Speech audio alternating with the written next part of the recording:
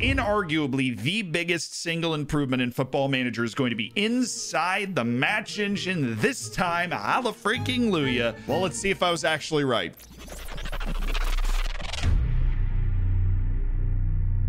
Hey, it's Zealand back, still in the Everton shirt because, well, you filmed the first impressions video. Now you need the first impressions of the match engine sort of thing. So yeah, thank you, Reese, again for sending me this Everton shirt with the Zealand on the back. Reese's master plan to convert me to an Everton fan. It's lagging behind, but I gotta be honest, I had no feelings before. I've got mild feelings now. It's pretty crisp.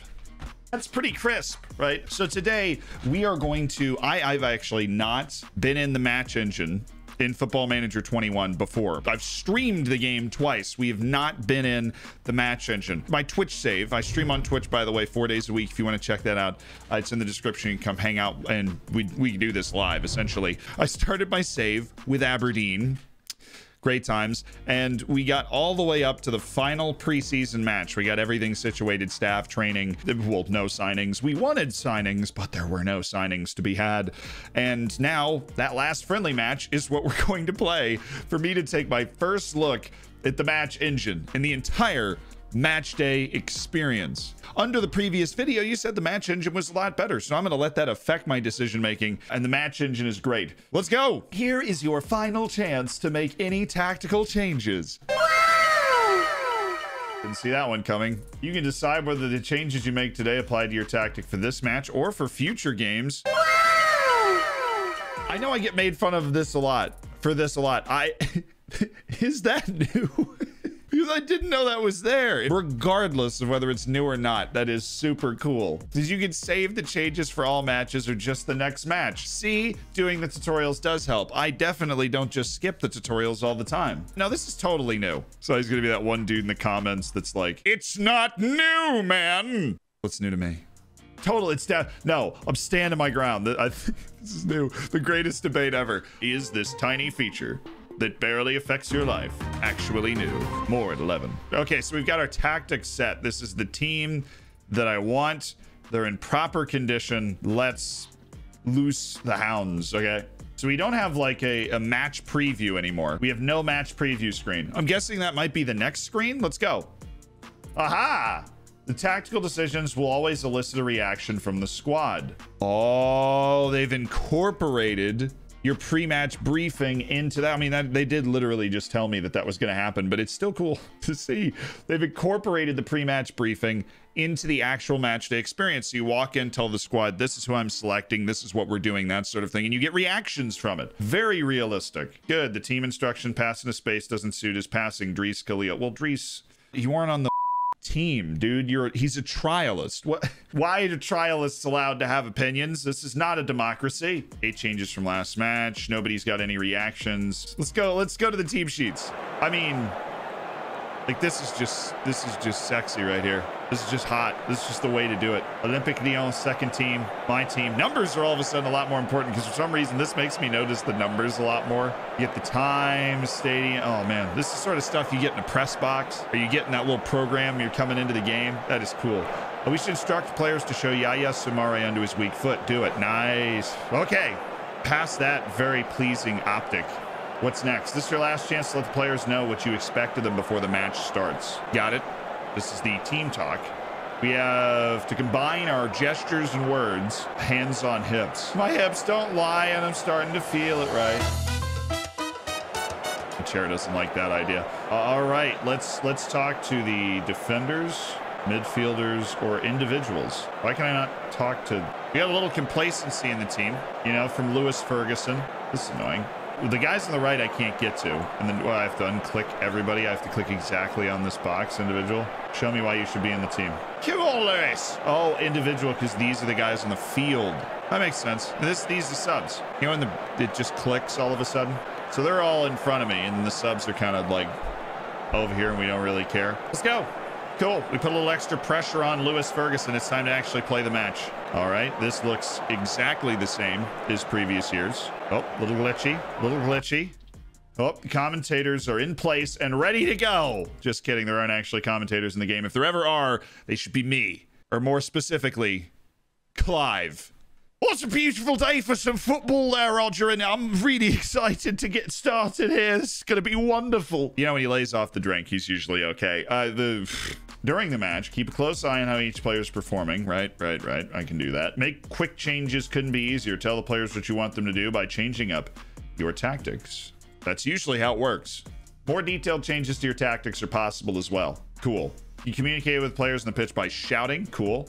I've heard get creative is gone. That's the word on the street. So I'm gonna have to find a new boo thing. And then I have a tablet. I have a touchline tablet that I can like hit and will pop up with a bunch of information, match stats that I'm gonna want to customize, but you're gonna make them go away first. Analysis team also compiles an overview of stats as well as a list of notable events throughout the duration of the match. Okay.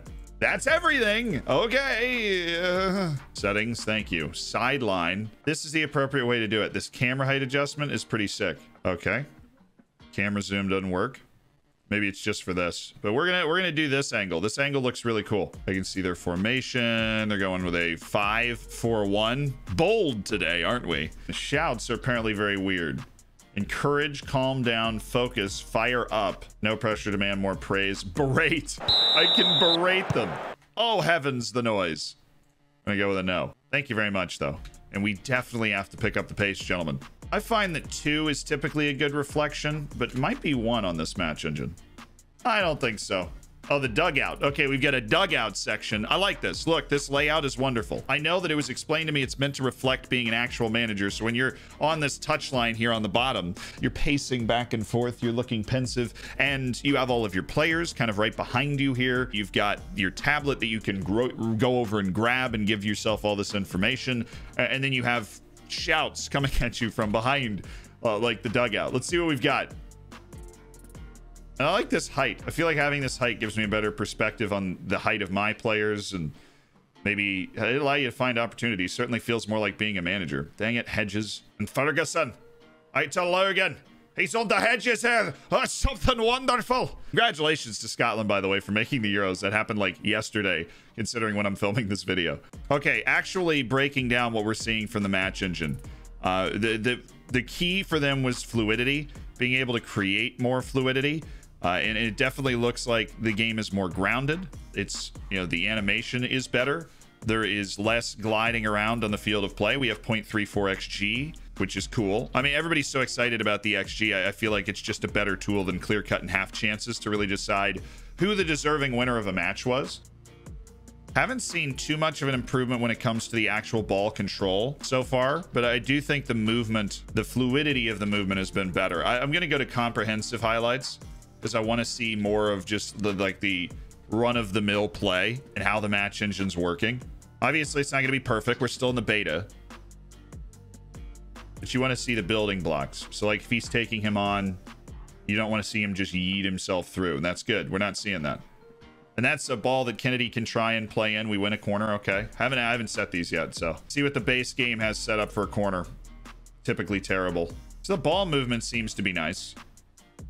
The ball, the movement of the ball, the bouncing as it went back to Hoban. I like that. The ball control seems to be the same. Ooh. Okay. Better decision making. That's the goalkeeper saves are still a little weird. I mean, it wasn't going to be perfect. We're just looking for the improvements they talked about. Come on, McLennan. I want to see a goal animation, McLennan. I'm going to try a shout and encourage. See if it works. I can't see body language like while I'm going along, and I don't think I can add panels while the players are actually playing. Like while a highlight is active, I don't think I can put panels on the screen. I actually don't like that change. I like to always have that information available. That looked good. That clearance, that was nice. It looked fluid. It looked mildly realistic. They're still a little weird on the ball. Like they see a guy in front of them and then they turn away for a second and kind of turn back. Oh, nice ball. Great passing animation. I want to see a goalkeeper go to ground, and I want to see some type of goal that I've not seen before. That would really lock it in. Obviously, the match engine feels better. They've spent a lot of time on the animation. It's more fluid. Decision making is good. They're using McLennan dropping in. Look at the movement here. Look at the movement. Who's this guy? It's Hedges. That's McLennan. What is Hedges' position? My right wing. He's inside forward's looking frisky right now. I really, really like that. Like a forward in possession. Inside forwards might be cracked. I know that's a huge gamer term. They might be cracked if that's where they're going to end up when you're on the ball. It's like having an extra forward, not actually. Oh yeah, here we go. Come on. Oh, he played it smart. I love it. Oh, the key attribute's just the smoothness. I mean, that's the easiest thing to notice when you're doing something like this is the smoothness. There doesn't seem to be any large difference in terms of long range shots. There does seem to be better passing. And in terms of positioning, I have noticed some difference in, you know, where these guys are ending up and so on and so forth. Our short passes are connecting very well. This is useless information. Analytical data. Yeah, this is nice. This is really nice, actually. You can just immediately pull up your analytical data at halftime. You get your average positions, figure out what everybody's doing, your shot map and like the XG of the shot, player statistics, latest scores and tables. Now we head into the dressing room. We intend to encourage pump fists. Keep going out there. You know, it'll be worth it at the end of the season. Yes, lads. Now, can I make tactical changes? Okay, it's down here on the left. But I can make tactical changes. And now you got to give me like substitutions to be made anytime. Got it. Okay. Simple stuff. We're going to switch up to attacking. We're going to launch a few people. I haven't seen Kennedy do much of anything. So we're launching. You do that with like the team in the background and everything. The field in the background. That's nice. Let me check my tablet. The right wing is dying. I get used to this. You got our instructions, a quick tweak. They do have subjective refereeing in this game. Correct me if I'm wrong. That looked like a foul. They also talked a lot about those interceptions and stuff. I don't know if I've seen like a pass get cut out in a way that it hadn't been cut out before.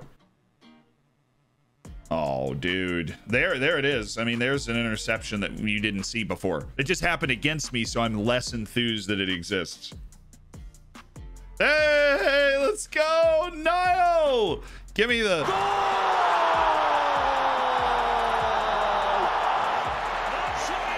I love this goal animation. It's really good.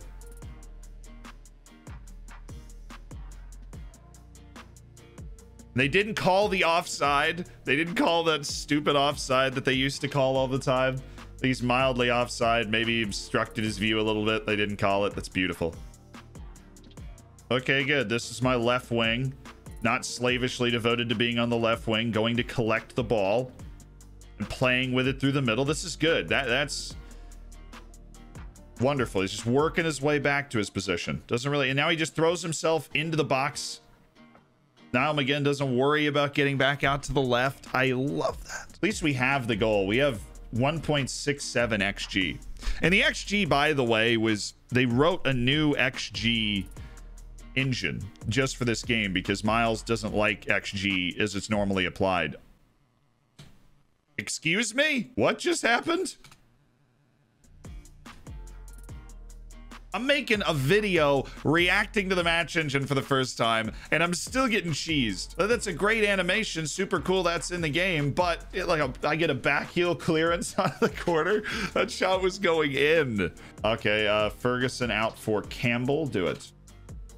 Oh, it's Dean Campbell. What a moment that could have been for Dean Campbell, fresh off the bench.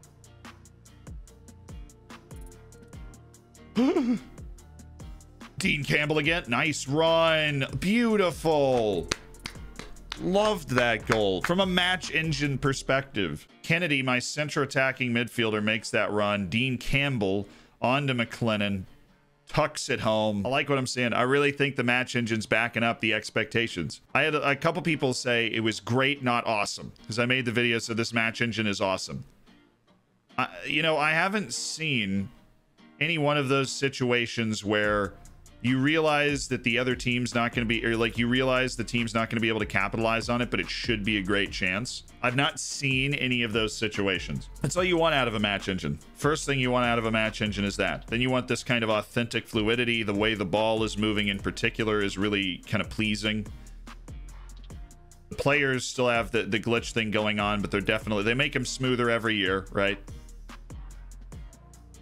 Oh! Told you, the movement of the ball is nice. That shot was star-spangled awesome. Come on, Logan. Come on, Logan. The animation there to go up for the header, great. In a year where COVID made it difficult to get into the office and work on things, the match engine team being able to work from home and create just a better match engine than we had last time. Just in basically, I think, all areas. They did so much for FM20 to rewrite the entire match, the marking system, that now they've kind of been able to clean it up and add some other things. And the finishing, obviously, you're not going to be able to see all of that in one example game, but they spent a month just working on the finishing, and then they had to add in goalkeepers going to ground to accommodate for that.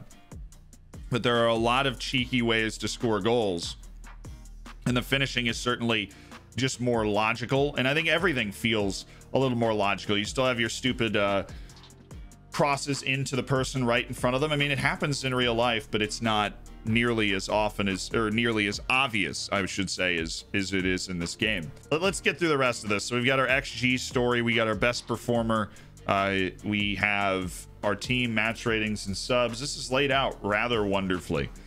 I love that. Let's go to our dressing room. Outstretched arms, a good performance for preseason outing. We're getting closer to where we need to be. Looked inspired and motivated, ladies and gentlemen.